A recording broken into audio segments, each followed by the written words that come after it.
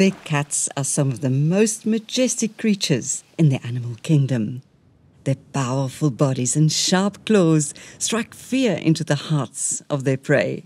There's however one aspect of their anatomy that's often overlooked: their tails.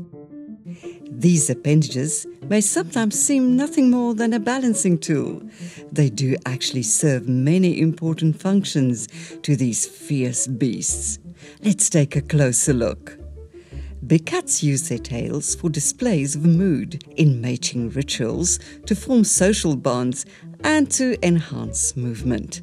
Much like with your house cat, one can read much into the mood of a big cat by the language of its tail. They flick their tails when they are naughty, in a playful mood, or are looking to sneak up on prey. If the tail swings up and down quickly, they might be angry or irritated. Big cats can also often be seen with their tails entwined.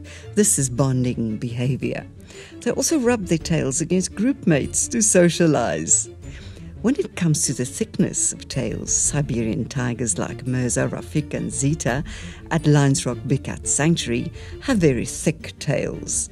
Lions have skinnier tails, but with a big fluffy tuft at the end. This is used for communication, as the tufts are easy to spot in the bush. Leopards again have very long muscular tails. These are crucial to their balance. Big cat tails also have a much more mundane function and act as fly swatters. Whatever the use, there is a tale to be told about the tail of a big cat. By flicking and wagging, they are fully prepared to tell that tale themselves.